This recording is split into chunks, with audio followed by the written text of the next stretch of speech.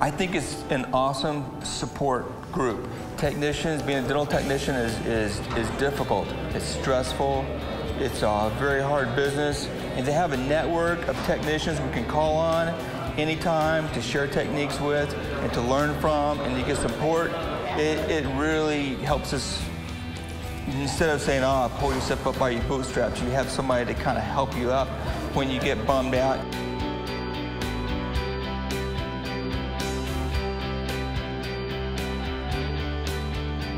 And I see people's work, and I see them posting beautiful cases, and I go, oh my gosh, my work is crap. So I said, okay, the next case I'm gonna do it better, and then I'm gonna try to do better than theirs. And it helps me improve. I got a kit of GC. Greg Martin came by and gave it to me, and I have to. I'm not a salesman, I'm just a technician sitting at the bench all day long, looking at the wall, talking to nobody, looking at cases, and it took my work to another level. I'm just telling you the truth.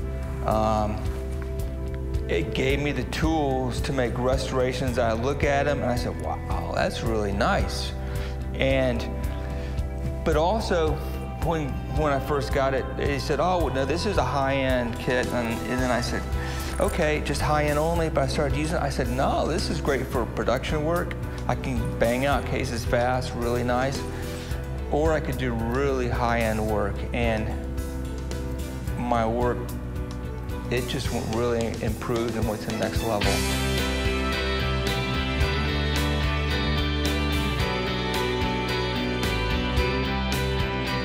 Test kit I got from the new ceramic coming out, which I can say there's nobody listening. I know it's top secret. Okay, Dan, nobody knows. But this stuff is freaking awesome.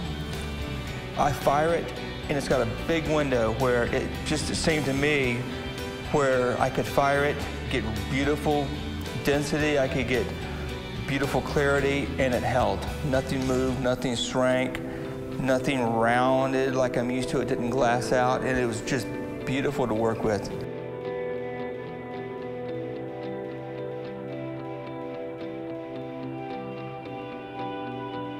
Higher end techs that do nice work are going to be in really high demand because more people are going more and more towards high production, getting the work out.